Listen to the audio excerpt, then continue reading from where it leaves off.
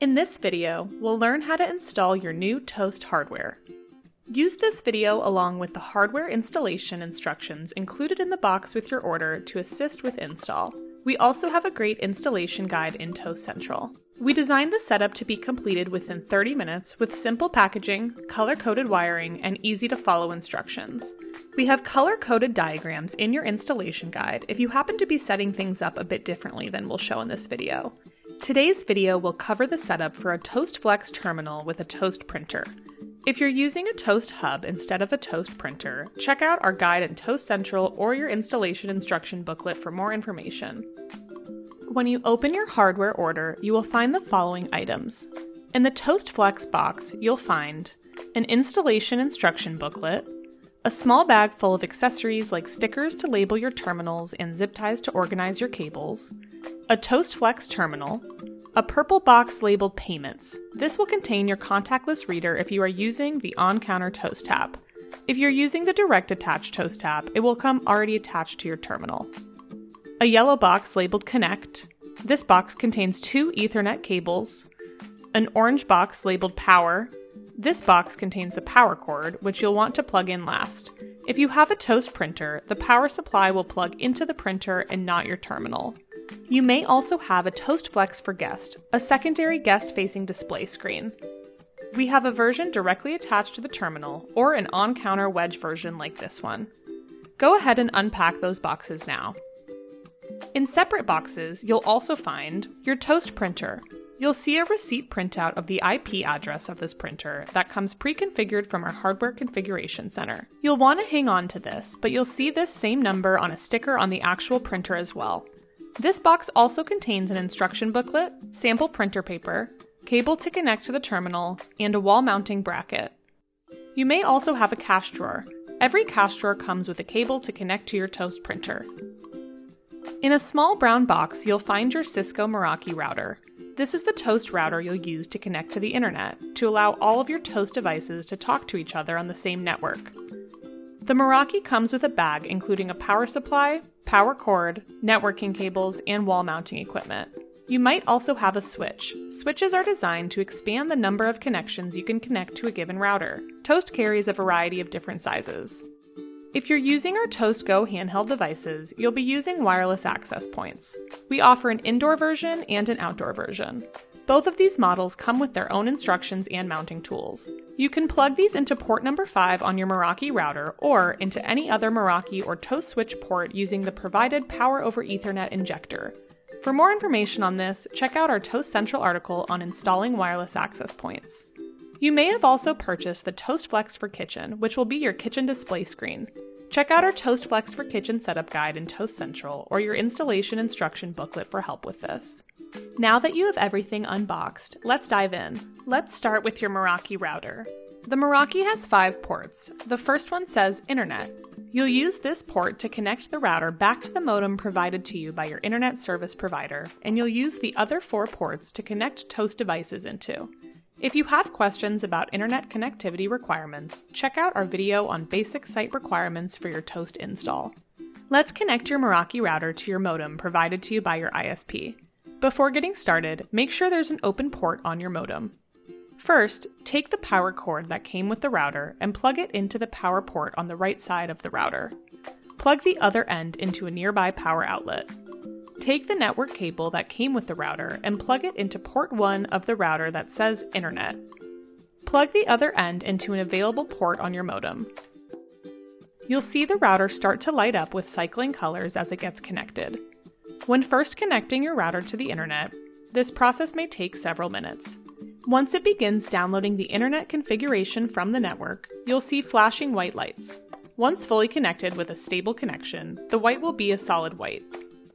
Now let's set up your Toast printer. You can have a standalone Toast printer and you can have a Toast Flex terminal operate on its own without a printer, but in most cases you'll see these being used together, so let's see what that setup looks like.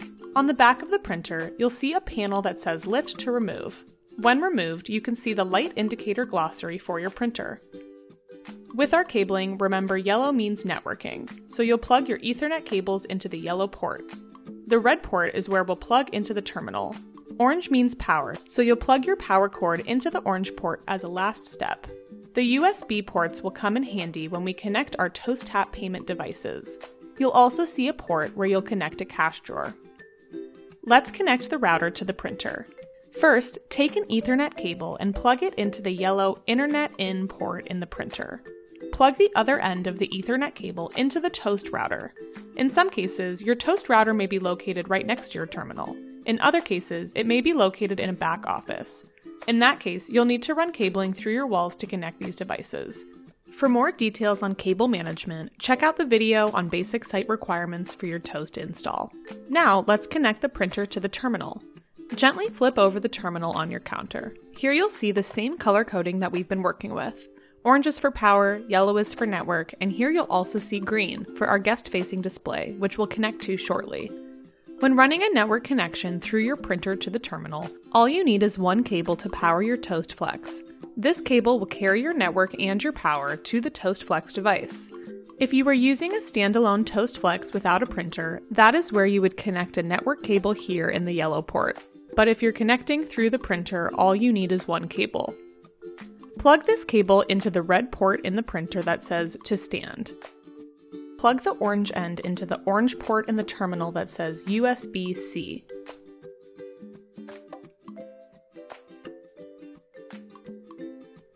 Now, let's plug in our power cord. Take the power cable that came with your terminal and plug the USB-C side into the printer. Plug the other end of the power supply into a power outlet in the wall. The light on the power supply should turn green.